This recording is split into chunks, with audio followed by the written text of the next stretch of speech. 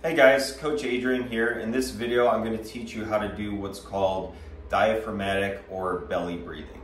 So for this form of breathing, what you're going to notice is I'm going to have one hand on my belly, one hand on my chest, and this is to give you some feedback as to where your breath is coming from. So the focus of this exercise is you want your belly to expand first when you take your breath in, and then have your chest follow thereafter. So many people take very short, choppy, shallow breaths only through their chest rather than accessing the full lung all the way down by expanding the belly first and then letting the chest rise afterwards. So that's the main focus of this breathing exercise, is to teach you how to control that breath and really get a deeper and fuller breath. So I'm gonna do 10 breath cycles. Okay, one breath cycle is an inhale plus an exhale.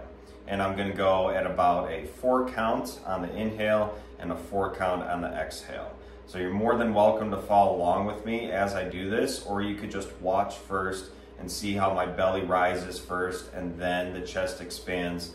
And then when I exhale, everything comes down together. And there's no pause at the top or the bottom of the breath. I'm simply breathing in for 4 seconds and then out for 4 seconds. So I'm gonna go ahead and get into my starting position. And this is a position that I'm gonna be in for the entirety of the exercise. So I'm gonna have my feet flat on the floor, butt on the floor, lay back, knees stay bent. And then I'm gonna place one hand on the belly, one hand on the chest, and I'll go ahead and take you through 10 breath cycles here.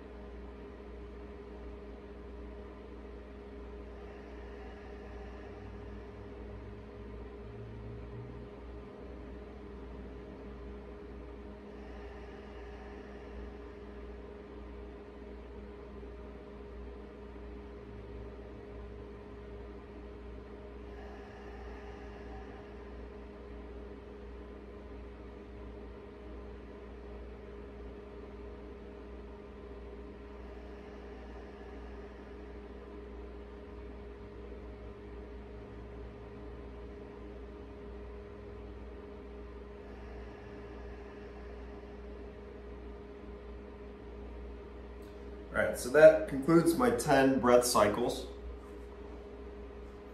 of about 4 seconds in and 4 seconds out. So there's a couple different ways you could breathe when you're doing it. You can either keep your mouth closed the whole time and just breathe in and out through your nose, or you can inhale through your nose and then out through your mouth. If you exhale out through your mouth, just try to keep your lips a little bit more close together, because if you let your mouth just drop open, the air can rush out a lot faster, and then you won't really prolong that exhale like you want to. Okay, so go ahead and give this one a try, and thank you for watching.